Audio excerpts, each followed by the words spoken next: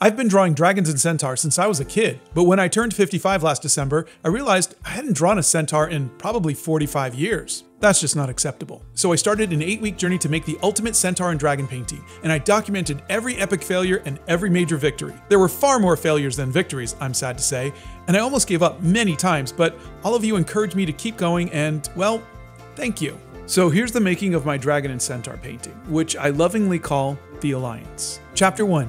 Choosing a composition. Last summer, I was playing around doodling thumbnails, and one of them became the Gothic Vampire. So after finishing the 80s music alphabet and October, I thought I'd revisit some of my thumbnails from that day, and I remember this one, the one with the dragon. So I started doodling over and over and over again. I doodled other things as well, lots of other things, but I kept coming back to the dragon. Hey friends, this is just a reminder that all of my new content is in long form now, not shorts. So please check my channel each day for new updates.